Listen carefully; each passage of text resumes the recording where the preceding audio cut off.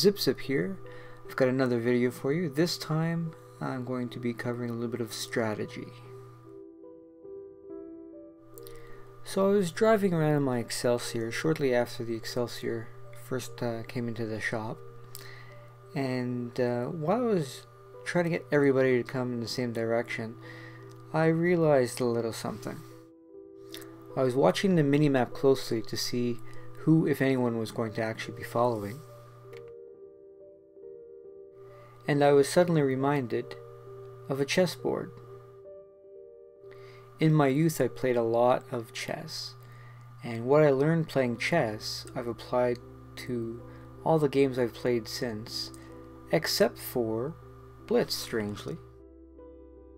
I think this is because Blitz was the first non-pure strategy turn-based game that I've played in a really long time. And as this game here unfolded, and I kept glancing over at the minimap, it suddenly dawned on me that one of the key ways I used to play chess is directly applicable to Blitz. And since this realization, I've been keeping this strategy I used to follow in mind when playing Blitz, and I did notice an upswing in my win rate. Like any new way of thinking, or even old way of thinking revisited, it does take time and practice to get the hang of it, and when it's been working very well for me. Most players who are any good are already doing all these things, and I figured maybe it's time to do a video that lays all this system out for new players. So in my chess playing days, this book called Play Winning Chess really helped me along greatly. It was an easy system that didn't require memorization, just practice and repetition, just to get in the hang of doing these things.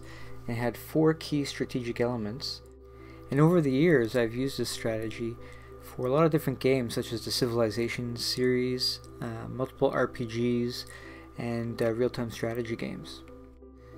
As we get started here, it's important to break down the match into 3 areas: opening game, middle game, and end game.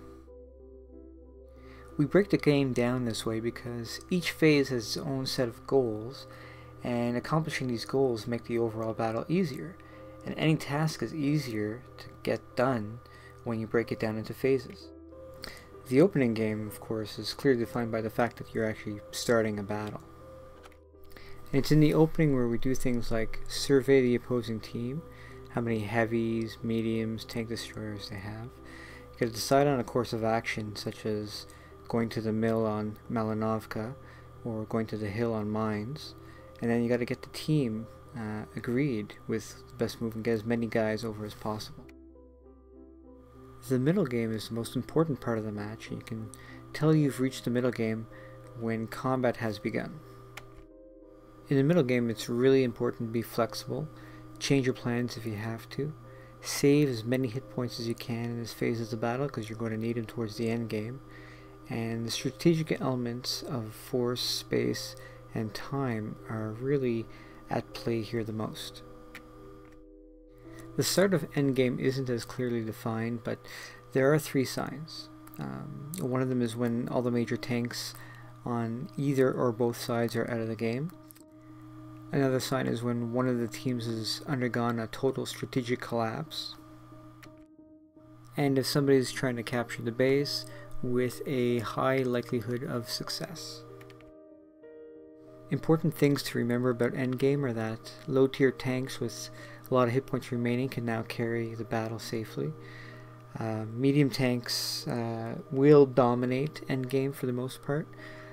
It's safe now for tank destroyers and thinly armored tanks to play a more aggressive role in the end game portion of a battle. Now we will discuss the 4 strategic elements: force, time, space, and pawn structure. And believe it or not, pawn structure does still apply to Blitz, even though it's derived from chess. Force is simply the strength and number of vehicles on an entire team or in one localized area of a map. Factoring tiers Against teams of equal skill, the team with more heavy tanks will generally have an advantage in force. Tank destroyers, because of their good guns, tend to add a lot of force to teams composed mostly of medium tanks. If your team doesn't have as many heavy tanks as the opposing team, it's best to engage high-tier heavy tanks first in order to swing force back in your favor.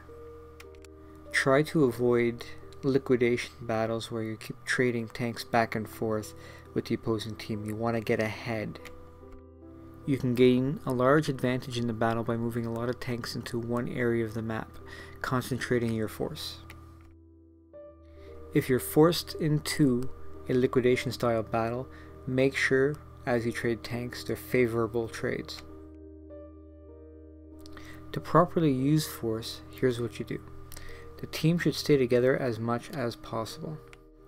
Be sure to try to get the team to focus fire, as that's the best way to bring your force to bear. Use map terrain to gain localized force advantages by isolating your team from other parts of the map and concentrating force. Between two targets of equal health, always target the stronger opponent first to gain direct advantage in force. Now let's look at a quick case study for the map Middleburg. If all the team goes hill and you meet up with all the opposing team, then you're going to have one big battle and the best team will win. So the better tactics will rule the day. If your whole team goes hill but only some of the opposing team goes hill, you'll have a localized force advantage and you'll be able to dispatch those enemy units very quickly. This second scenario, which is the most common thing to actually happen when team goes all hill, gives you the best setup for endgame. If only some of your team goes hill, but all the opposing team goes, it's not going to be a good outcome for endgame. Going all town can work, but it's a harder thing to do because in town you don't get as many avenues to focus fire, and you're more easily flanked, you're more easily sniped, and it requires greater tactics, which a lot of the player base in Blitz just can't side scrape or angle properly or peekaboom properly. So average players or below average players will do a lot worse in town than they will on the hill. We'll finish off the first part of this video series with a quick bit of gameplay. I chose a low tier battle here for the sake of keeping this video reasonably short. In this battle we're going to see very nicely how when a team focuses fire and concentrates force, you can win very quickly and very easily. You can see in the minimap here the green team comes up the hill, and we're going to have that lower right quadrant, all our tanks there, some facing one side of the hill, some facing the other, but everybody able to support each other. To be fair, in this battle the red team cooperated a lot because they only came one at a time or two at a time, which really accentuated the force our team could bring to bear. Note here how quickly focused fire reduces the hit points of these tanks.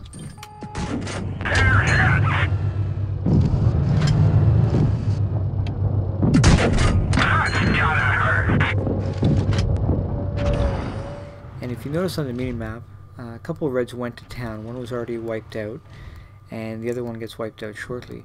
But basically our team was able to focus fire on that side of the hill as well.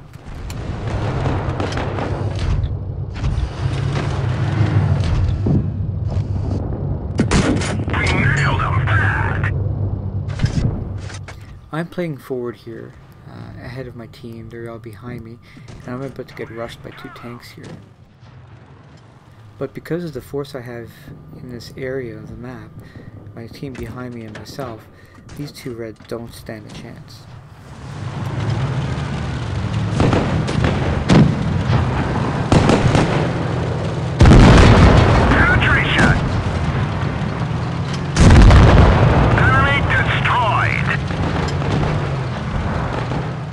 That's it. I hope you enjoyed this video, And be sure to check out parts 2 and 3, and subscribe if you like them. Thanks a lot.